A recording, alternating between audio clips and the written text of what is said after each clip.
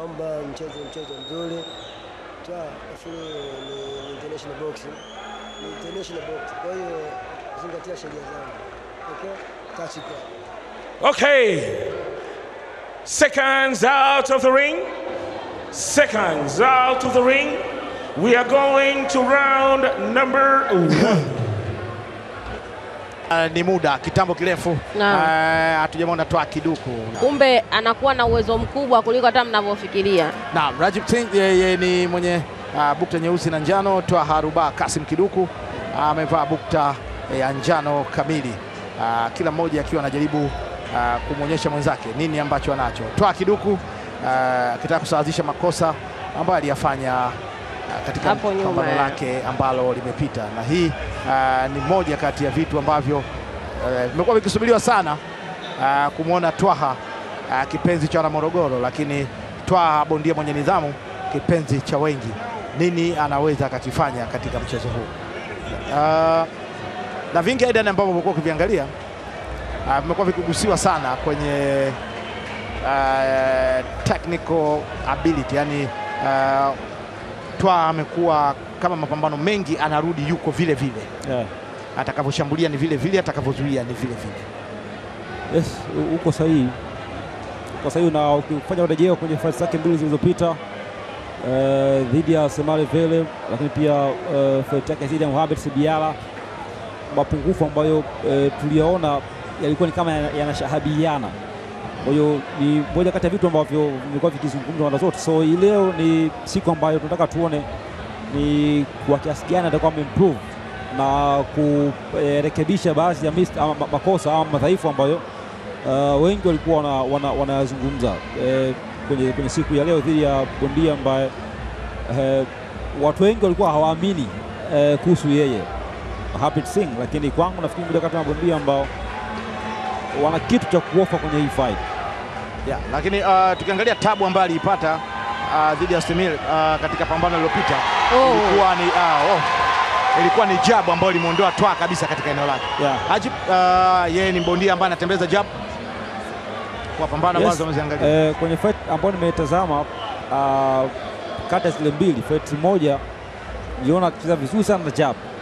Jab alikuwa na uwezo kuconnect punches zake kwa maana ya akipiga jab kwa connect ngumi nyingine, lakini uwezo wake mkubwa wa kumove kwenda upande wako kushoto na kupiga na ile check left hook yake ni moja kati ya mambo ambayo niliona akifanya kwenye ile fight. So nataka nione kama atakuwa kwenye ile shape au atayafanya yale ambayo aliyafanya kwenye ile fight ambayo nilitazama. Gasa safari hii ni dhidi ya opponent mwingine. Laila, toka tumeanza tumekuwa unaangalia tu ngumi hii na jinsi inavyokwenda, movement za Twaha kwenda kupata kitu kwa Singh zipo sahihi. Kitu ambacho nakiona kwa Twaha ana panchi, yani ngumi yake ina power kuliko ya Singh. Kwa kama anaweza akatumia advantage hiyo na akawa anapiga target, anaweza akapata matokeo mazuri, kwa sababu Singh anaonekana akipigwa ngumi kali anasikilizia. Tusubiri tuone anafanya nini raundi zinazofuata. Hakuwa na movement nyingi sana. That means ilikuwa ni fursa, au kama akicheza hivi itakuwa ni fursa kwake kwa Twaha, kwa sababu hata kutana na mtu ambaye atampa maswali magumu kwenye kutembea. So moja kati ya mambo ambayo nataka nione Twaha akiachukua na kunufaika nayo ni kama endapo atafanikiwa kuweza kuanza kuikaunta hii jab ambayo jamaa anapiga. Hii jab ambayo anapiga huyu bwana, kwanza kuikaunta. Kama atafanikiwa hilo, nafikiri pengine kunaweza kuwa na matokeo ambayo ni tofauti, sababu ukiangalia fight iliyopita zidi ya Mohamed Sibiala, Twaha hakuonekana kuwa bora kwenye kukaunta jab. Zidi ya Semale Vele pia ali struggle kuidhibiti na kuikaunta jab ya Semale Vele. So na huyu pia ukiangalia kwenye hizo raundi mbili so far, unaona kabisa na yeye ana matumizi ya jab, pia anapiga jab pia sana. So ni mtihani mwingine kwa Twaha kwanza kuikaunta hiyo jab na kumfanya Harpreet Singh apate wakati mgumu anaipiga imwadhibu yeye mwenyewe. Naam. Haya, ni kama amekusikia, lakini je, ni mfululizo wa wapi au muda gani ambao Twaha ataweza kuicounter au kupitana na jab. Na ulizungumza Aidan hapa na tunakiona baada ya kurudi mwanzoni ya kucheza na jab kabisa, lakini amerudi raundi ya pili anacheza na jab yake nakwenda, ambayo Twaha amekuwa haingii kwenda kuhakikisha anafanya nini humo ndani. Lakini pia namuona yani licha ya kuwa anacheza na jabu yake na defense pia ipo. Yani defense ipo. Kwa anachokifanya ni kutembea na jabu yake ili Twaha asimsogelee, kwa sababu kashaona ngumi ya Twaha ina madhara kwa upande wake, na akimkaribisha ndani Twaha ndo anapenda ili apate wasaa mzuri wa kukupiga panchi zake vizuri. Naam, hili ni pambano letu la mwisho. Hatuogopi, hatukimbii.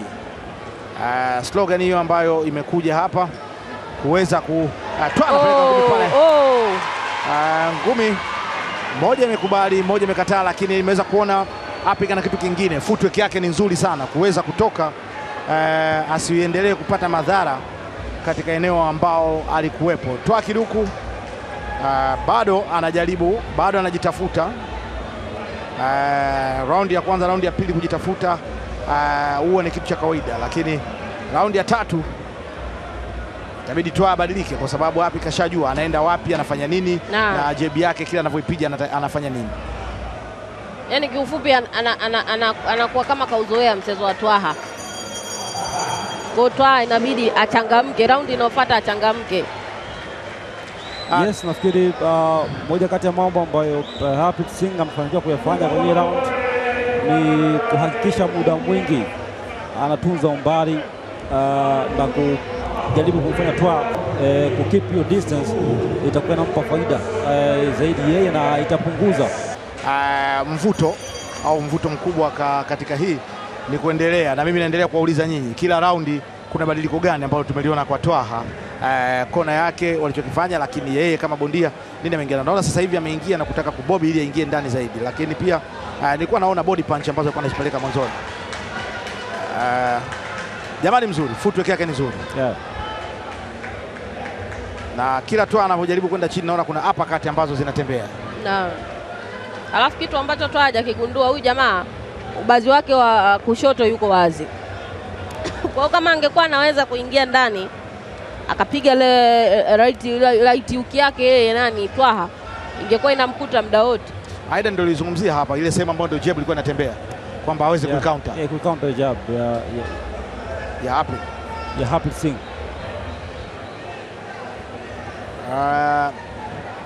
Unaweza kuwa unaangalia piga ngumi mbili, lakini naye amejibu na ametoka fasta na ametoka. Yani nimemwona katika majaribio mawili matatu hakubali kuwa mnyonge wa kwenda kukaa katika eneo hilo. Kwa hiyo haogopi, lakini akimbii. Unaweza ukaona kwamba sio bondia mjinga, yani ni bondia mwenye kujielewa na ana mahesabu. Ana mahesabu na ashamuona Twaha kama ngumi yake ina power. Kwa hiyo anakuwa ni mwepesi kwenye miguu. Anakuwa mwepesi kwenye miguu. Tizama umakini wake, kwa makini anapomtizama Twaha. Yaani ni kama mtu anayevizia kwamba ukikurupuka mimi nakukwepa. Harpreet Singh anaendelea kuwashangaza. Najua kila mtu atakuwa na comment ya kwake kuhusiana na hiki ambacho kinaendelea hapa, lakini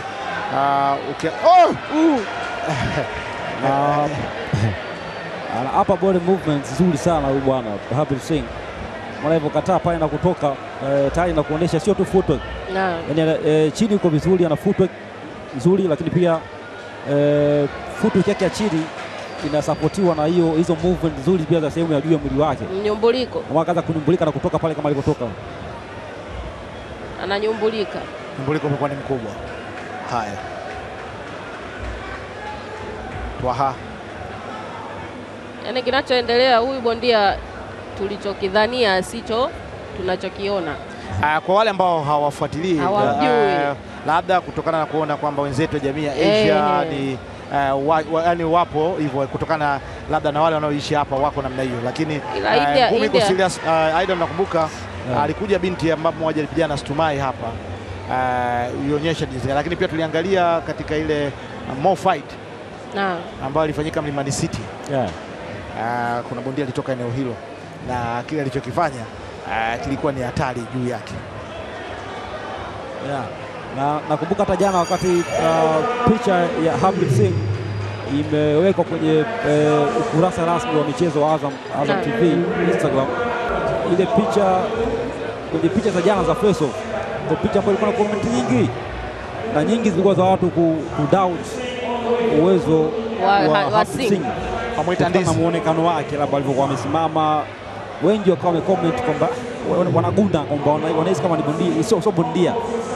Lakini nafikiri Watanzania wanapaswa kufahamu boxing sio muonekano tu wa mwili, ambao wana mwili mzuri. Of course huyu jamaa wanapaswa kufahamu hilo. Kama huyu ameitwa ndizi, kwamba kaletewa bondia ndizi. Ukiangalia box work, nyota zake na nini, lakini ukiangalia mapambano yake watu wakaona kama ni bondia kaida. Hawajaangalia amateur alipigana vipi. Na ukiangalia India, ili uweze kuenda kuqualify kwenye timu kwenda Olympic, uanzie kwenye majimbo, yani kanda uje wilaya, mkoa, taifa. Ina maana umepigana ngumi nyingi sana. Kwa hiyo hiki ni moja wapo, na aliyemleta huyu nadhani amechungulia. Big time promoters wameweza kufanya kitu cha maana. Angalia jinsi anabadilika, lakini bado aida narudi kwa Twaha. Usimuona counter punch nzuri sana kwa amepiga. Kama akiendelea kumkamata hivyo inaweza kuwa na faida kwake kwenye muda ambao ni kumtime tu, kwenye muda ambao Harpreet anakuwa anatoa hiyo jab yake, ni kwa Twaha kuingia na ngumi yote ambayo atamkamata nayo kirahisi, aidha ni right hand yake au kama ataingia na overhand right, inaweza kuwa na faida sana kwa upande wake. Sawa. Twaha Kiduku huyo, jaribu body punch, anapeleka juu. Tumbo kidogo kalishtua upande wa kushoto. Yale mambo ninayopenda nimeyaona. Kwa hiyo nina furaha kidogo kwamba mwili lazima uchalange kama nyama. Kwa kiasi fulani ninavyoona mimi Twaha kidogo kabadilika. Kwa kiasi fulani kabadilika, tofauti na fight zilizopita. Twaha ametulia, amekuwa hana papala. Yaani Twaha alikuwa akifika eneo kama hili ujue ni anakurupuka. Kosa ambalo analifanya Harpreet kwa sasa hivi ni kuto kucheza jab, na anamkaribisha Twaha azidi kumsogelea karibu zaidi. Unaona mara kadhaa hapo Twaha anapoingia anaanzia chini katika body punches kadhaa ambazo accumulation yake hadi ule mkusanyiko wake, kama Harpreet ataendelea kuziruhusu kama hivyo itamletea shida kunyonya nishati yake na kufanya apunguze hata hizo movement ambazo amekuwa akifanya mara kadhaa kwenye hii fight. Naam. Bado shughuli inaendelea.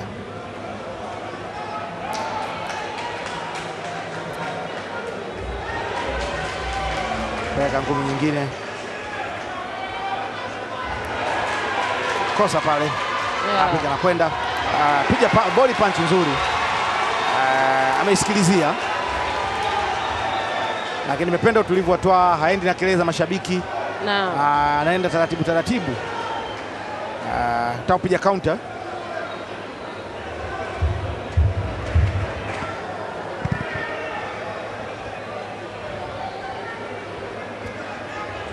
Yaani Twaha wa leo anacheza. Twaha leo anacheza ngumi. Raundi imekamilika. Anacheza ngumi. Yaani ni yani kiasi kikubwa sana tofauti na kabadilika kiasi kikubwa tofauti na pambano lililopita.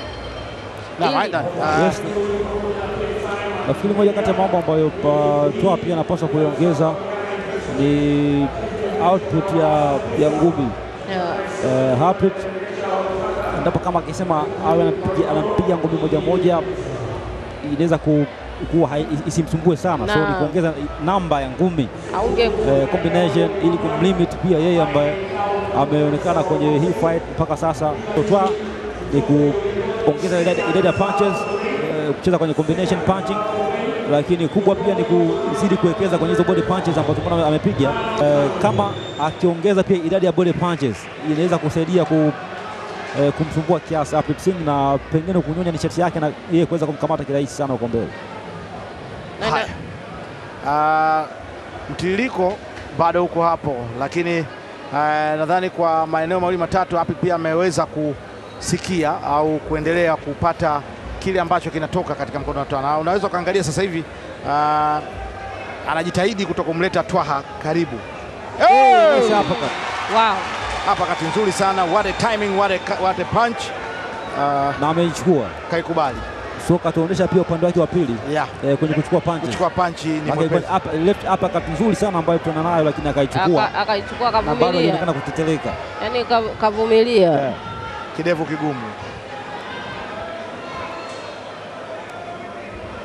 Yaani katika ngumi ambazo mabondia huwa hatuna ufundi nazo na zinatusumbua sana, ukikutana nayo huna ufundi nayo, ni hapa kati kidevu, upigwe light ikakubali kwenye kidevu, upigwe ngumi ikakubali kwenye chembe, ikakubali kwenye mbavu. Kama Mandonga na Mauti. Ile haina ufundi kaka. Ukipigwa mbavu changa ikubali chembe, upigwe kidevu, unyanyuki. Twaha kuimba Professor J hapa cut chembe kidevu hapo vipi? Hapo sawa. Hapo sawa. Anampeleka bado Twaha. Hii ndio ile ambayo tulikuwa tunaongelea kwa Mudipesa kwamba unakata eneo. Wow. What a combination. Wow. Huyu ndio Twaha tunamfahamu sasa. Ameweza kupiga combination nzuri kabisa. Yes, piga nyingine tena, nyingine tena, piga kidevu, piga tena. Huyu jamani mgumu. Na hili pambano lolote linaweza kutokea. Jamani mgumu.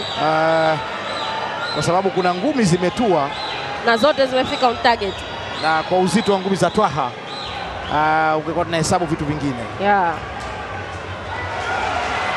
Piga ngumi nyingine Twaha. Over the head imekataa. Nini atakifanya kabla raundi haijakwisha hii? Ila India katika upande wa ngumi ipo kama Mexico, naweza nikasema mabondia wake ni wagumu sana. Na akitoka champion wa Kihindi ni champion kweli. Wavumilivu. Wavumilivu sana. Nyingine tena hiyo. Utulivu unanifurahisha. Naam. Utulivu. Naona Twaha anataka kama ni KO ije yenyewe, sio ya kuilazimisha. Naam. Sababu kashapeleka ngumi kadhaa ambazo zingeweza kumpeleka mtu chini. Round imekwisha. Huyu jamaa anaonekana kama hawezi kuendelea. Anaonekana hawezi kuendelea. Alichokitaka tu ni kwamba nimalize raundi. Hii mechi haiendelee. Anaonekana asiendelee kabisa. Ile hapa kati ambayo ilikuwa ya nguvu, lakini kabla ya hapo kulikuwa na punches nyingi sana. Hiyo left uppercut ambayo Nasa ilikuwa ya nguvu, connect straight left yake kama hiyo nyingine hizo pia. So ilikuwa ni round ambayo Harpreet ameruhusu punches nyingi, power punches nyingi sana kwenye kichwa chake, ambazo nadhani ndizo zimepelekea yeye kuwa na hii hali na kufanya kushindwa kuendelea na fight na Twaha kushinda kwa technical knockout ya round ya 5 kwa 6. Hiki ndio tulichokuwa tunakizungumzia Laila, kusema kwamba jamani mgumu, lakini maumivu yalikuwa makubwa. Maumivu yalikuwa makubwa, alafu wenzetu. Haya, tumsikilize MC Wasiwasi Magulamu.